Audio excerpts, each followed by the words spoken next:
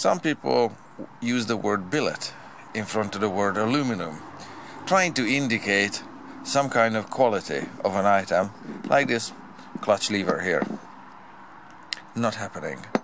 To say that this clutch lever is made of billet aluminum, or a foot peg, or any kind of decorative item is made of billet aluminum, is just about the same as saying, well, this 1x4 here, this one is made of the sliver kind of wood, you know, the one that splits, you know, the sliver kind. Alrighty. So, billet aluminum, not happening. The only thing it means, because it doesn't mean quality, the only thing it refers to, on behalf of the speaker, is its lack of clue. Billet is a shape. Let's look at this book. What the heck is this? Modern Materials and Manufacturing Processes. Just really briefly before we get sued from the publisher for copyright violations. There we have a picture. Blooms, slabs and billets are formed from ingots. Those would be blooms, slabs, and that shape is billets. So that's billet, and you can make it out of steel, you can make it out of copper, you can make it out of aluminum, you can make it out of manganese, you can make it out of magnesium. You get the idea.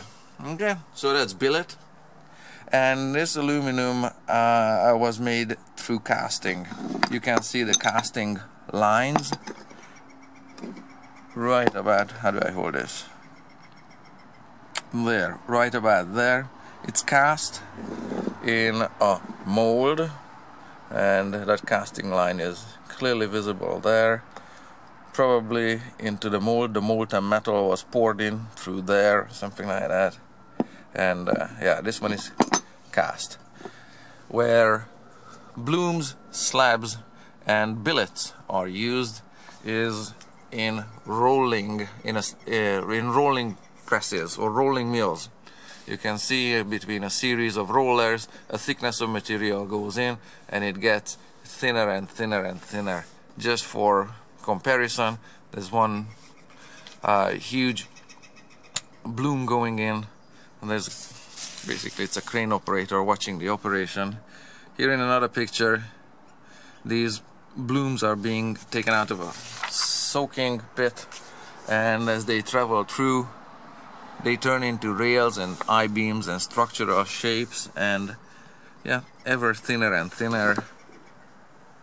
Okay, so that's what blooms is, but what the heck. Let's look at another book.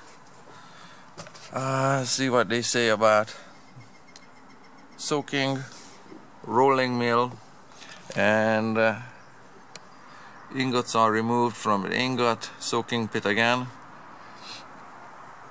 And in this context, again, you can see slabs, blooms and billets, and they still refer to the same hot rolling procedure where white hot metal is rolled between rollers to make it into some structural shape, typically not foot pegs, brackets, license plates and levers. Okay, so that's all I have to say about blooms, slabs and billet aluminum.